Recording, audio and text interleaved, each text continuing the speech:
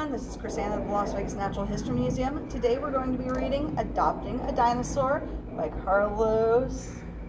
Jose Carlos Andres with illustrations by Anna Sanfelippo. Adopting a Dinosaur, written by Jose Carlos Andres, illustrated by Anna Sanfelippo. Monday. I want a dog. I want a dog. I want a dog.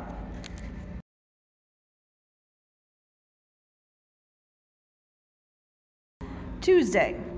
I want a cat. I want a cat. I want a cat. Wednesday. I want a turtle. I want a turtle. I want a turtle.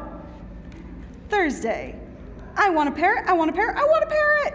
Or a spider. A spider. A spider. Friday, I want a chicken. I want a giraffe. I want a pig. Saturday and Sunday, no, better yet, I want an elephant.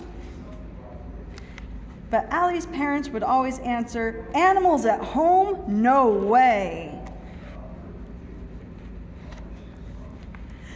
Monday, on her way home from school, Allie found an enormous egg in the park. Since it looked abandoned, she decided to take it back to her house.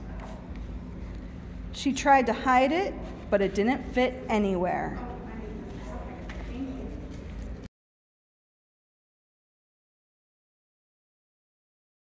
Tuesday. Allie called the egg Chemo. She painted 2 eyes and a red nose on him and added a mop for hair. Wednesday. She polished Chemo and lit a lamp beside him so that he would stay warm. Thursday. In the evening, she covered him with a blanket and told him a story. Friday, the egg hatched. Crack, crack, crack. A few seconds later, a big head appeared and said, roar. I want a dinosaur, I want a dinosaur, I want a dinosaur. Allie's parents thought that was impossible, so they answered, okay, if you find one, we'll adopt it. Allie came out of her room hugging a baby Saltosaurus. Mom, Dad, this is Chemo. Whoa, that's a dinosaur. After the initial shock wore off, it turned out that Chemo was very sweet. But not for everyone, because in the park, he frightened a few people.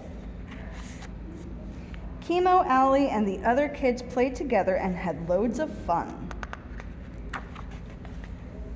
Suddenly, the earth began to shake, and Chemo heard a familiar sound.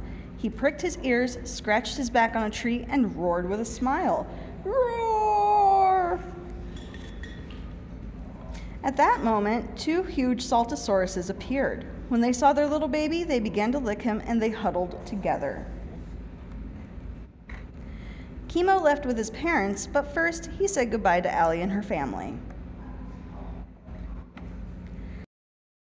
The house seemed very empty when Chemo left. Why don't we adopt a dog, a cat, a turtle, or a parrot?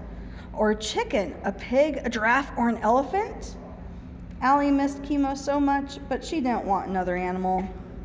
Because from time to time, they would have a visit, a very special visit.